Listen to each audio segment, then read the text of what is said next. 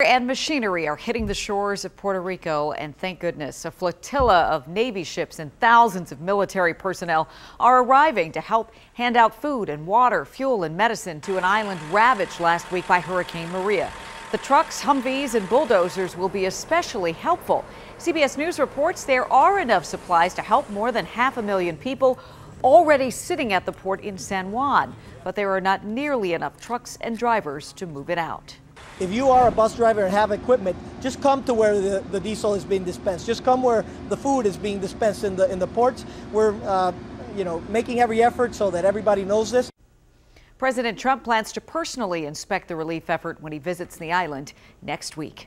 Meanwhile, back in our area, an emotional departure for some of D.C.'s finest. The D.C. Air National Guard loaded up a plane with 3,000 pounds of supplies. But perhaps even more important than that are the people who will deliver them. WUSA 9's Evan Kozlov has the story from Joint Base Andrews. The engine's roar can be pretty overwhelming from up close.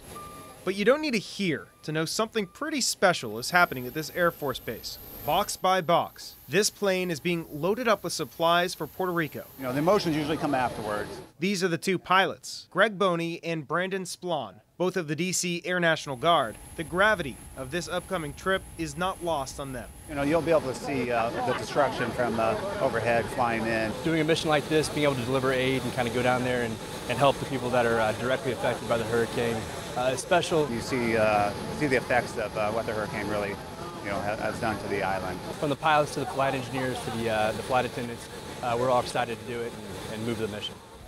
But this flight has some special cargo. On board are 10 D.C. police officers with an important connection to the island. It's home, back home, nothing like home.